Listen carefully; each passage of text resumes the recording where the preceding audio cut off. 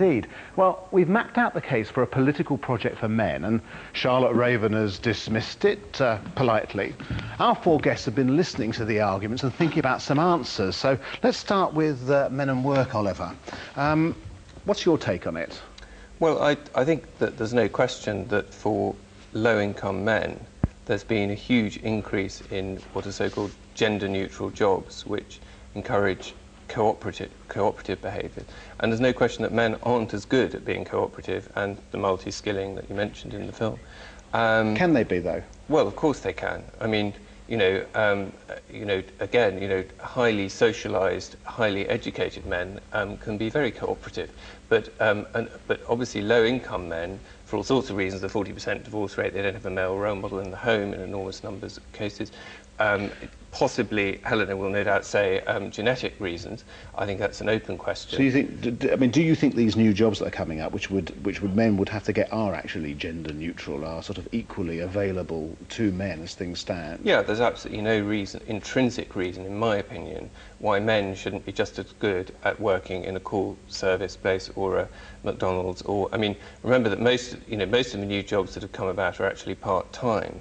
And remember also that men have been brought up to think they've got to be the breadwinner and they've got to have a full-time job, do you think whereas women are much happier to have part-time jobs. Do you think they'll actually go for these call centre type jobs and these flexi-hour jobs and these high communications jobs? I'm sure they will, eventually, yeah, of course. They won't have any choice. But in the meantime?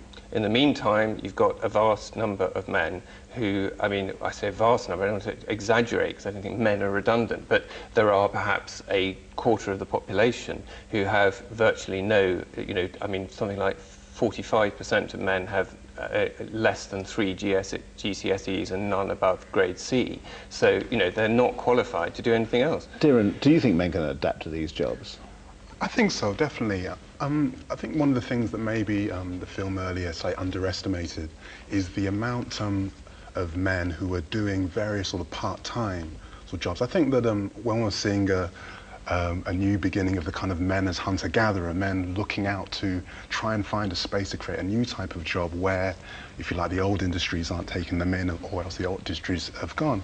I know a number of men who have found it difficult to get jobs in, if you like, in the mainstream. So they're going out trying different kinds of freelance jobs. For example, the World Cup very recently. I know a number of men who design shirts and sort of T-shirts and World Cup bottles and this kind of thing. And I see a number of men looking. They know that the job is going to be out there for them anymore, and they have to go and get it. So, in a sense, it's one of the consequences of Thatcherism. I do see an entrepreneurial spirit amongst men, particularly amongst, if you like, men at the slightly lower end who aren't going to be able to walk into the kinds of jobs that middle-class men walk into. So, there are a number of trends, but there's no doubt that a number of young men are alienated from, if you like, the mainstream workplace, and that this is a problem. Helen, do you think this is just a problem of transition? That what's happened is that men have lost quite a lot of jobs in sort of more traditional areas, while where husky men were at a premium, and now they're just going to take a little bit of a while to adjust to places where they have to use softer voices and more cooperative language? There are two problems with the shift in jobs. One is, as you say, the content of the job, whether you need strength or whether you need a soft voice, and that's not necessarily a problem. Men on average can obviously be trained to have a sufficiently soft voice. Yeah, 3 examples around this table. Absolutely, and aren't they charming? But the other problem is a much more serious one, which is that, as we noticed in the film, these are very low status jobs. And status is a much more serious problem for men than it is for women. Really? And this is an evolved psychological characteristic. It's been around for 2 million years, and we have to recognize it. Sorry, let me just clock that one to make sure I've got it. Your argument would be that men are conditioned by virtue of deep genetics or whatever to require status. Well, it's very simple. If you look at the different mating strategies for men and women, men care about fertility in a woman. Women care about whether a man can provide the resources. That's what she needs from a man. Now, for 2 million years, we didn't have resources. We didn't carry them around with us on the Pleistocene plains. What we did was, women looked for men who had promise of providing those resources. And those are men who have status, who other men listen to, who win in competitions, who are at the front, who are good, who are fast, who are quick, who can flash around the fact that they're going to be top. Now, because of this, men have a very much stronger psychological disposition to put value on status than women do. And indeed, women put very high value on men's status. And that's the problem with these jobs. They're low-status jobs. That's the problem with the jobs, and presumably it also means that it's more of a problem for men if they're unemployed than it is for women. Absolutely. Unemployment or getting low-status employment is much more of a problem for men than it is for women. Dinah? I'm slightly baffled by that take, because it seems to suggest that men require status to such an extent that they won't apply for these low-status jobs.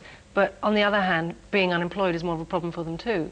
Well, if they find being unemployed so intolerable, then surely they would be applying for low-status jobs in order to get out of that situation. Or committing crime or committing suicide.